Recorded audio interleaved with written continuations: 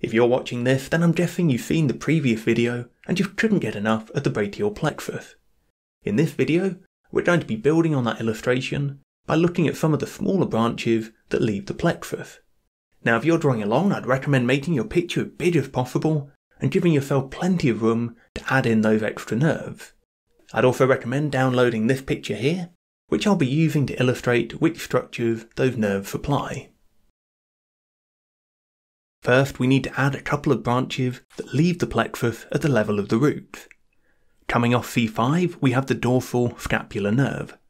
As the name suggests, this heads to the dorsum, or the back of the scapula, where it supplies the rhomboids and levator scapulae. We also have a nerve that originates from C5, 6 and 7. This is the long thoracic nerve, so called because it travels all the way down the mid-axillary line of the chest to supply serratus anterior. If this nerve is damaged and serratus anterior stops working, then you can get winging of the scapula. Moving distally, we have two branches leaving the upper trunk. The nerve to subclavius is a nerve that goes to subclavius, and this is a small muscle that supports the clavicle. The other branch is the suprascapular nerve. As you might expect, the suprascapular nerve supplies supraspinatus, but it also innervates the infraspinatus muscle. Both of these muscles are an important part of the rotator cuff, that group of muscles that provide dynamic support to the shoulder joint. But remember, they also have individual actions, and if supraspinatus stops working, then they'll struggle to initiate abduction of the shoulder joint. Finally, we need to look at the cords.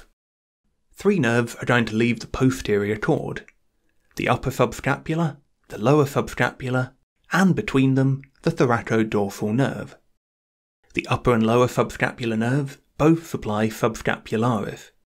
The thoracodorsal, meanwhile, passes down the back of the chest to innervate latissimus dorsi.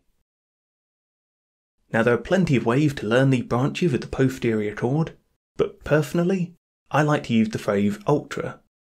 For that upper and lower subscapular nerve, thoracodorsal, and then the radial and axillary branches that we saw in the previous video. Admittedly, if you want to learn the order of these nerves, then the lower subscapular and thoracodorsal need to switch around, but I can see how ultra doesn't have quite the same ring to it. The lateral tord has just one branch, the lateral pectoral nerve. This supplies the clavicular head of pectoralis major. So what supplies the sternal head? Well, for that we have the medial pectoral nerve. This originates from the medial tord and also supplies pec minor. The last two branches leave the medial tord to supply skin on the medial aspect of the arm and forearm. I've said it before and I'll say it again, anatomists are not that creative, and so these are known as the medial cutaneous nerves of the arm and forearm. And with that, we've drawn all of the branches of the brachial plexus. In a future video, I'm going to look at those 5 major branches and see where they go into the upper limb and what they supply. But until then, thank you for watching, take care, keep washing your hands, and I'll hopefully see you soon. Cheers.